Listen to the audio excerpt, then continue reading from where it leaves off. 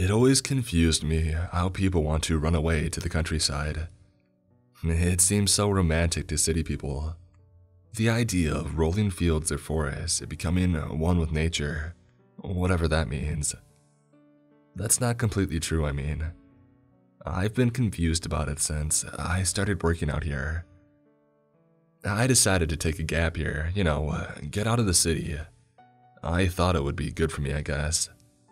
My parents had suggested it, since they know my aunt has friends, Jim and Luane, who live out in the country on a sheep farm.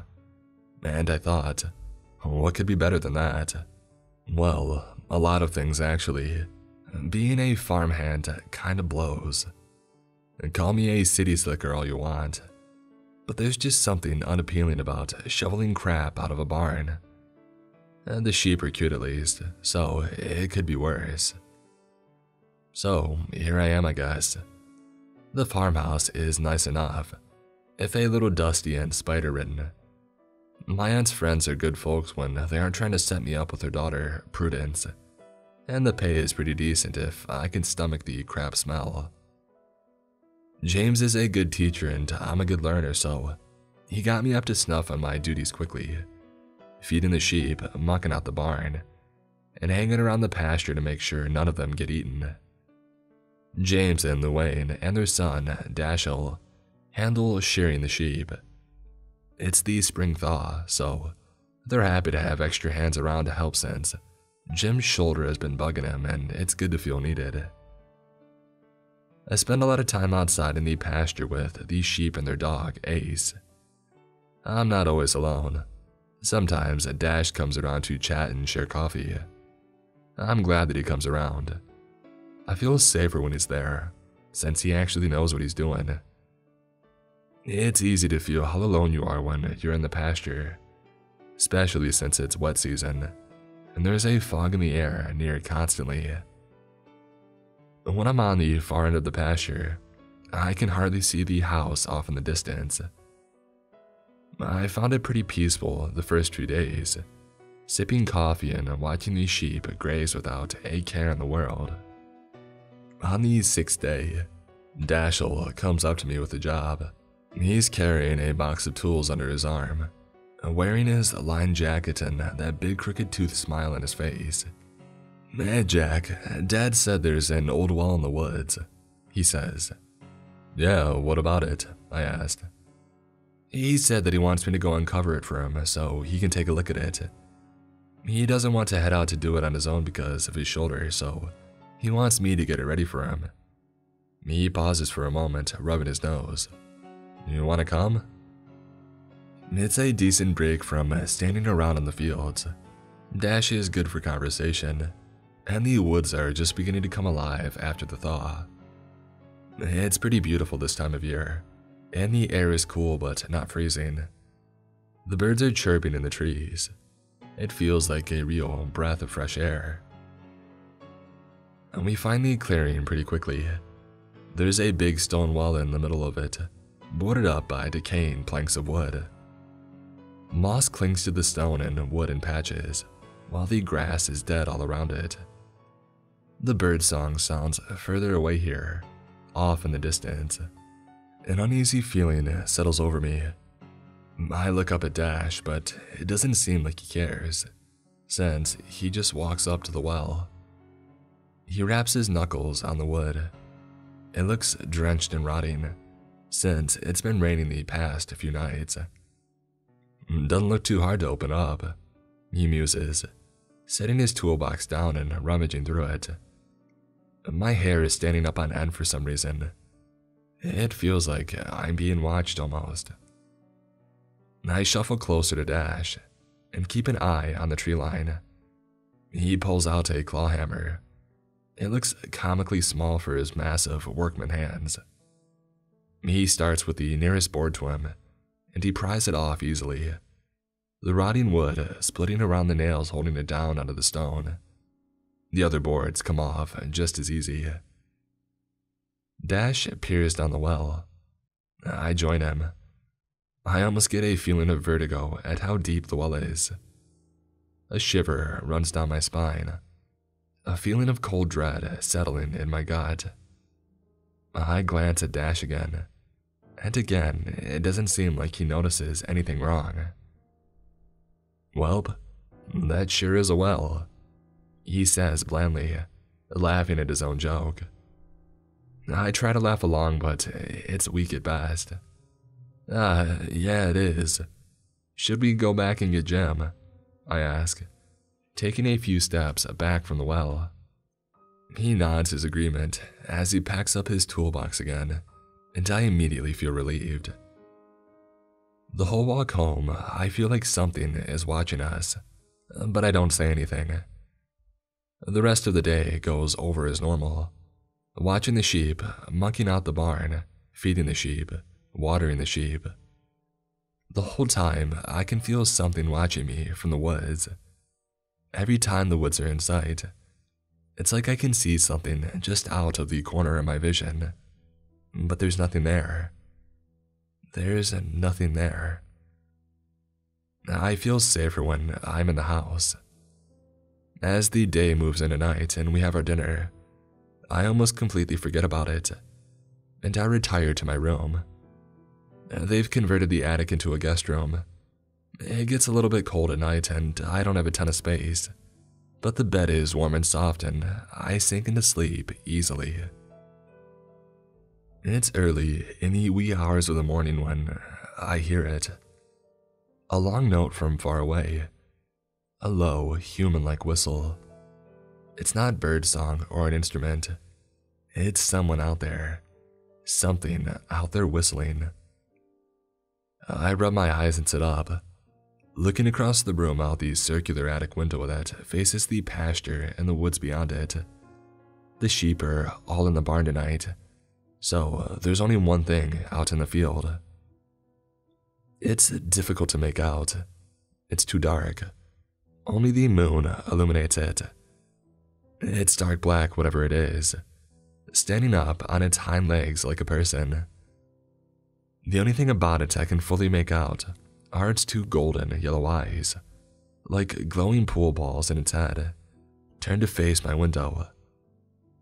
I feel that vertigo again, like I'm going to fall over, and it lets out another long, piercing whistle. I draw the curtains shut tight and crawl back into bed, pretending like I never saw it there, even as it continues to whistle. When I wake up again, it's to the jarring sound of Luann's shrieking outside. I'm shocked awake, rushing out of the room in my pajamas. I fear the worst after last night, even if it was only a dream. When I open the front door, everyone is standing out in front of the porch. Luann has her hands over her mouth. There is vomit on the ground in front of Dash, who leans heavily against the porch railing.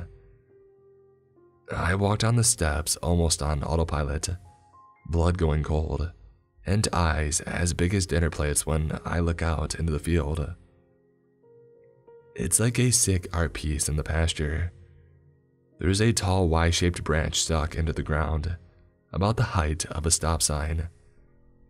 The ends of the branch are sharpened to points so that whatever monster made this could stab its prey onto it. There are 5 robins on each half of the Y, stabbed on through their skulls and bellies and wings, mangled and bloody. Around the base of the branch, there are more dead birds, their stomachs split open and guts on display for all to see. They litter the field in a ring around the branch. I feel sick. I can't move a muscle. My hands are shaking and I feel like I'm going to pass out. It's only when I notice James storming up the stairs of the porch past me, swearing like a sailor, that I snap out of it. I bet it's those dang kids that just moved in down the way. I'm gonna show them a piece of my mind, I'll tell you that much, he snarls, slamming the door open and thumping up the stairs.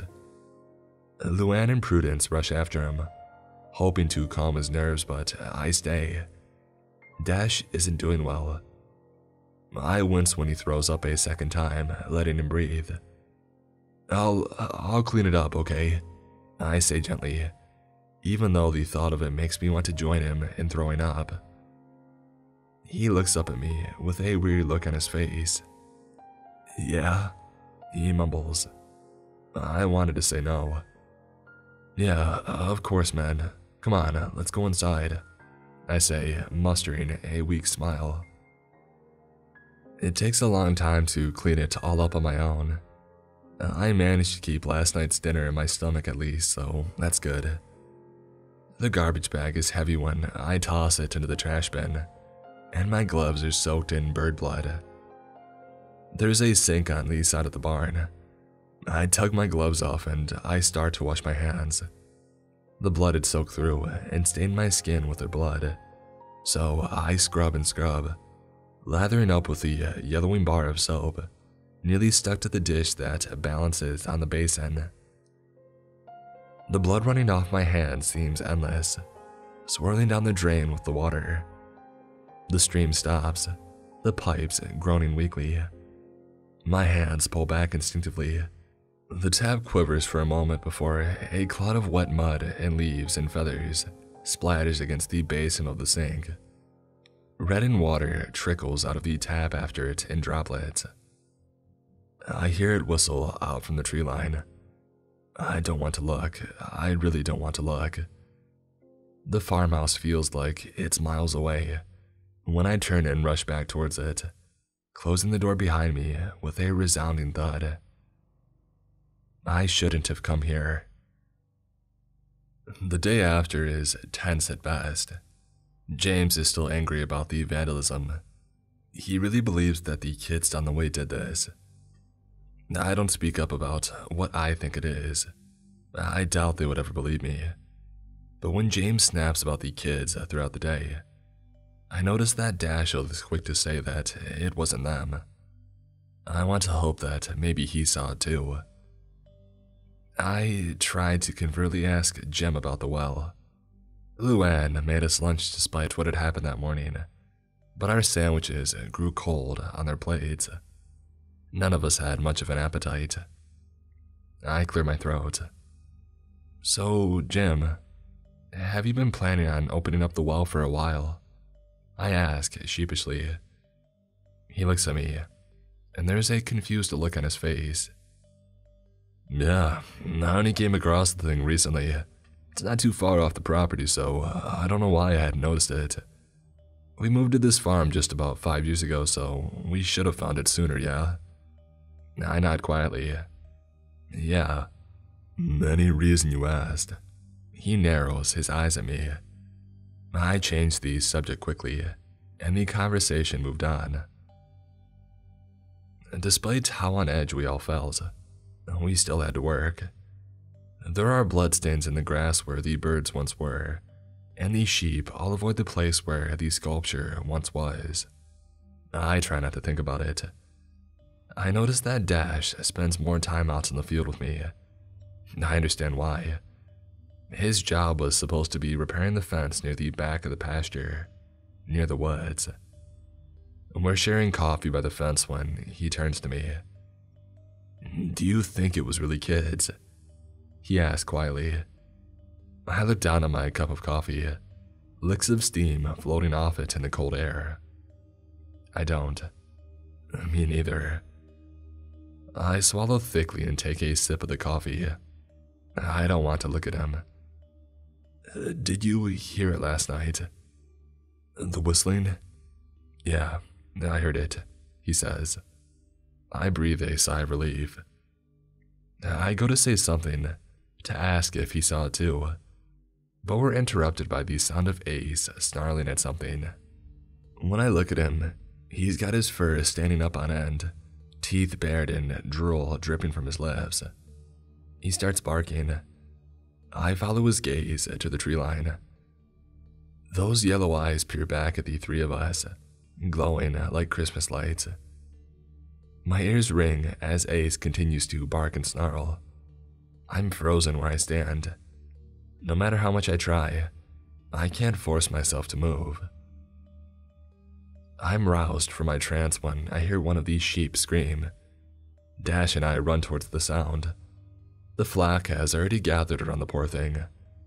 Laying in the middle of them, one of the sheep lays convulsing.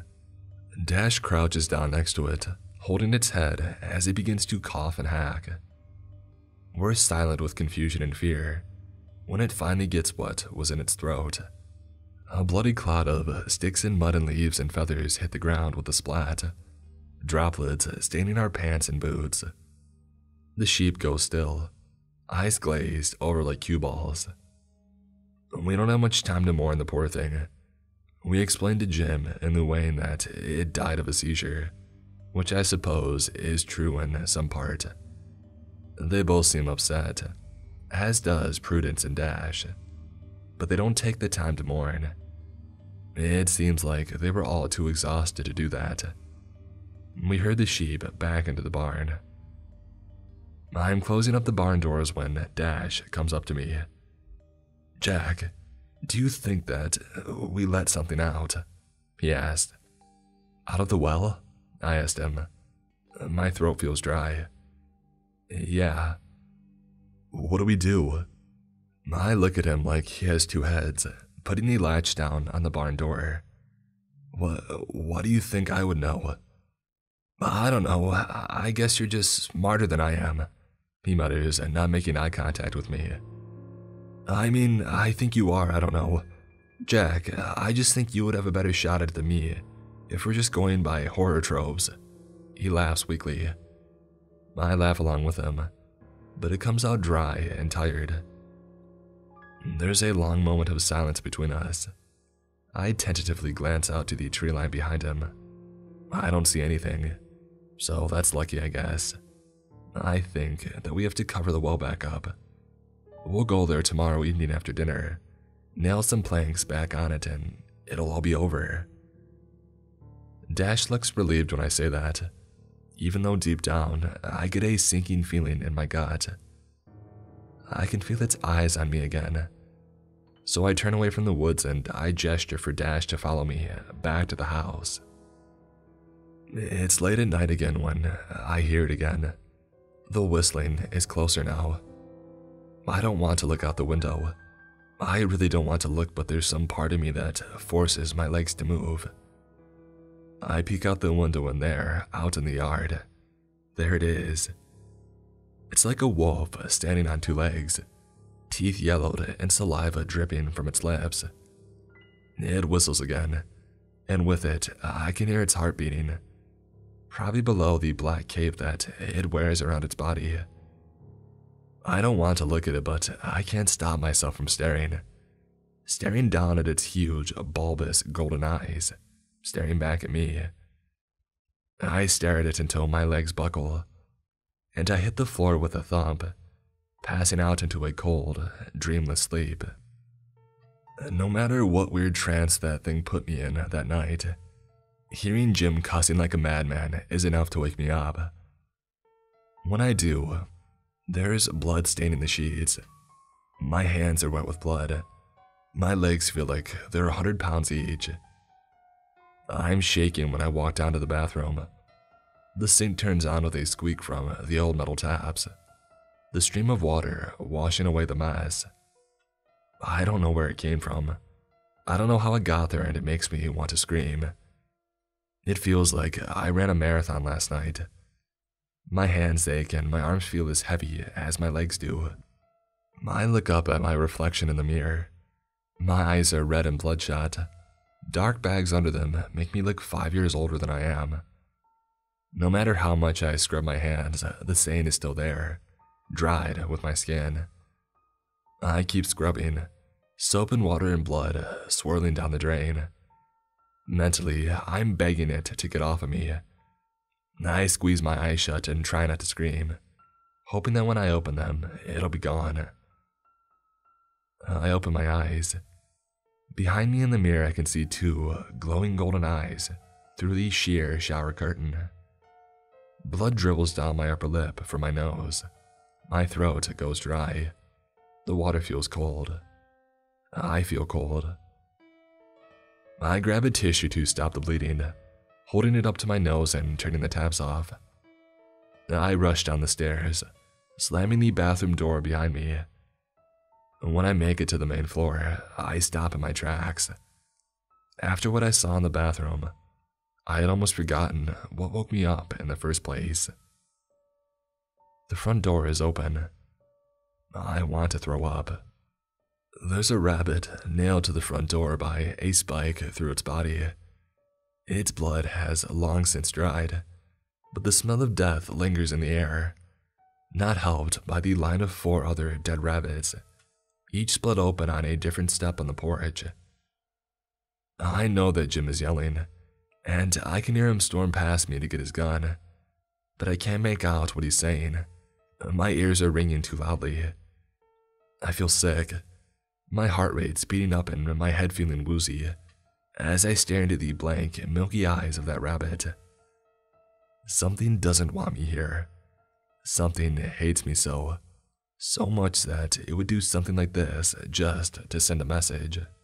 Something hates me so much that it made me do that. The ringing in my ears only grows louder. I squeeze my eyes shut, and I can see it. Last night, moonlight above the pasture. I moved on my own, even though I didn't want to. It wouldn't let me go. It left the rabbits for me. It left these spikes that held the wood over its well in place.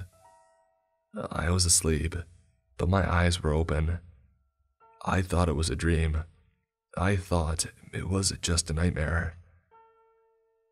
I opened my eyes again, heart thumping in my chest and bile rising in my throat. Nobody is looking at me.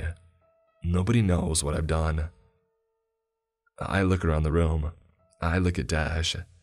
I can't force a single word out of my throat, but he looks back at me and nods. He walks away and I'm left in the room alone.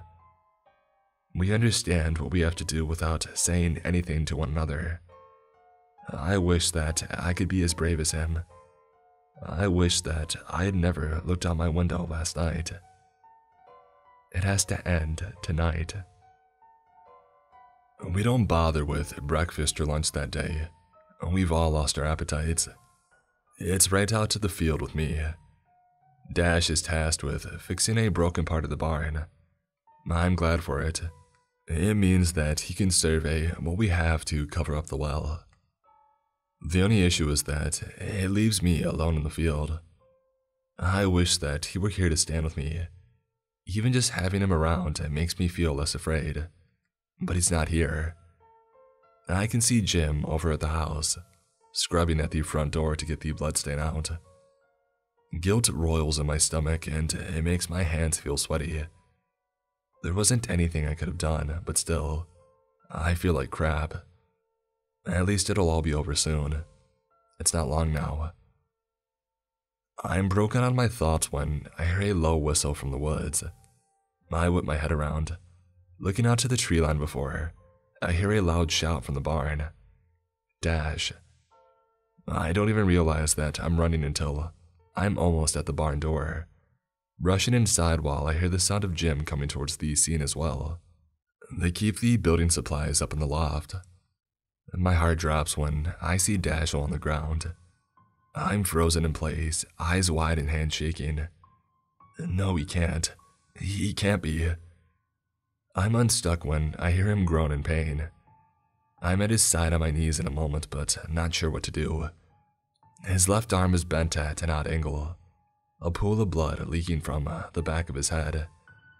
My hands fumble in the air above him, as if there's something that I can do. I can't stop shaking. Sweat beads on the back of my neck, tears filling my eyes and making it hard to see when Jim rushes in. I hear him swear. I hear Dash respond weakly from the ground, but nothing registers. All I can hear is my heart pounding out of my chest. In my head, I can hear a whistle piercing like the sound of a gunshot. There's nothing that I can do. There's nothing I can... Jack, what the hell are you sitting around for? Jim's shout snaps me out of my stupor. I hear him on the phone calling an ambulance and I look down at Dash. He looks back at me blurry-eyed and clearly in pain and he murmurs to me, "Can you do it on your own?" It's getting dark out. I'm at the farm by myself. Everyone else is at the hospital with Dash. The sheep are all on the barn, and the pasture is quiet. The rusty wagon I drag behind me squeaks rhythmically, weighed down by the 2x4s and tools inside of it.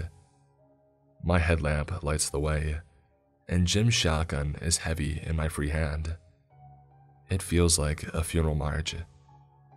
There's no sound in the air, not an owl call or cricket, just the squeak of my wagon and the sound of my footsteps. It doesn't take long to find the well. The sky is red and the sun is dipping below the horizon and spilling its light through the trees like wine. I come to a halt next to the well. It's as deep as it ever was, seeming to go on forever without an end in sight, fading to an inky blackness that makes my stomach turn. I don't dwell on it, picking up the power drill and getting to work. I'm anxious of the setting sun, trying to get the job done as quickly as possible, drilling holes for these spikes to go into. I'm losing sunlight fast, but the fear of whatever the heck came out of the well lights a fire under my butt. The nails sink through the wood with a thunk each time, making me feel less and less scared with each board.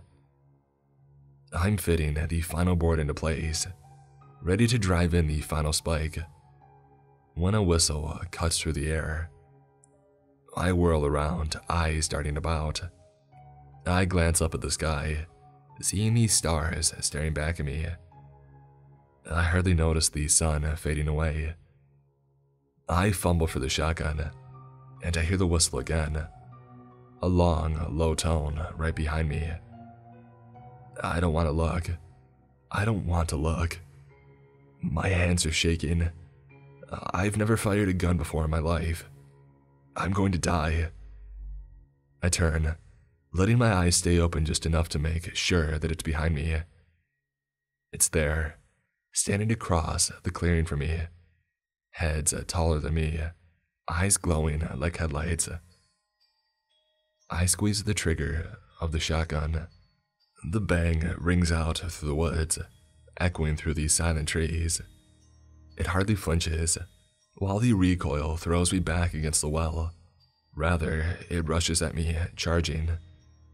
It opens its maw, all yellowing teeth and a wet, slithering tongue. A gaping throat that's as inky black as the bottom of the well. I dive out of the way, and it snarls like 1,000 angry dogs. I scramble away from it and it gives chase, shambling towards me on all fours. Its cape falls open and I can see its ribcage exposed below, skeletal, and in the center is a pumping, rotting heart. I stumble around, turning to it when it skids and runs into a tree. I pump the shotgun and the shell falls to the ground. I raise it up, aiming for its heart, and I shoot again. This time, it screams in pain, jaw hanging wide open, and eyes going even brighter. I let out a delirious laugh at my own luck, only for the thing to charge again. I go to run, but I've backed myself against a tree. Its massive clawed hand wraps around my torso and lifts me up like I weigh as much as a baseball bat. I kick and yell, struggling in its grasp.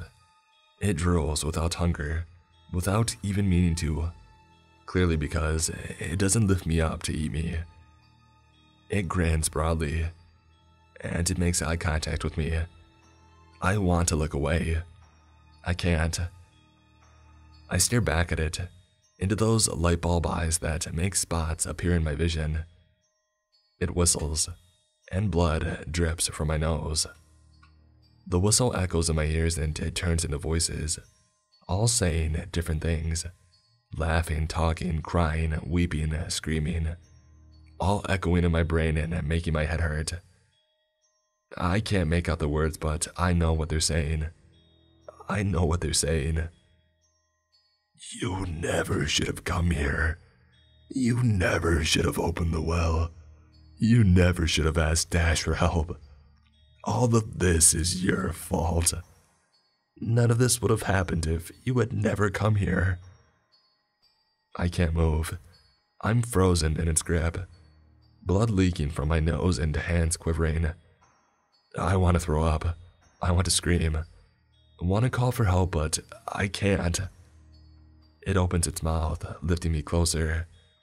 I surrendered myself to it. I think about my parents. I'm never coming home to them. I think about my friends. I'll never hear their voices again. I think about Dash and his family. I'll never be able to apologize for what I've caused. I think about Dash. I feel its breath on my face, and I feel my arm move. I muster all my strength, and I bring the shotgun up, jabbing the butt of it into its eye. It roars, curling in on itself. In its rage, it throws me across the clearing like a misbehaving toy. I feel my leg collide with the well, a sickening crunch sending searing pain up my leg. I scream in pain, panting for breath. My vision goes white for a moment, but I shake my head even as tears prick at my eyes. The well. I'm next to the well. I drag myself closer to the well, huffing and panting and gritting my teeth. I hear it begin to run backwards towards me as I lift the hammer up, and I bring it down with a loud, final thunk. The monster roars out, screaming through the trees. I squeeze my eyes shut, and even as I do, I still see the blinding light that flashes as it disappears. And I wait. For a minute that feels like years. And I hear crickets in the woods. Exhaustion finally seeps into me, the pain of my injury hitting me with full force. I let my eyes slide shut, and I hear the sound of birds and bugs as I slowly drift into blackness. When I wake up, I hear the sound of a heart rate monitor, the sound of gurneys being pushed around, and distant chatter. No whistling. I breathe a sigh of relief. My legs feel like hell. I sit up in bed, looking around the room. It's a hospital, obviously. The family must have found me. My assumption is confirmed when I look over and the curtain is drawn back to another one of the beds. Dash is sitting in it, looking over at me. He's got a cast around his arm and a bandage around his head. He's beaming at me. "What?" I ask, my throat hoarse. I can't keep the smile off my face. His grin is infectious. "I'm glad you didn't die," he responds. It makes me laugh a little. "I'm glad I didn't die too. Did you tell them to look for me?" I asked. He nods. "You did it, right?" "I think so." He sighs, clearly relieved, leaning his head back into his pillow. Whatever tension was there melts out of him. "We should be resting," he mumbles. "I can finally sleep." "Yeah, we should," I agree. I'm not much for a conversation. Not right now.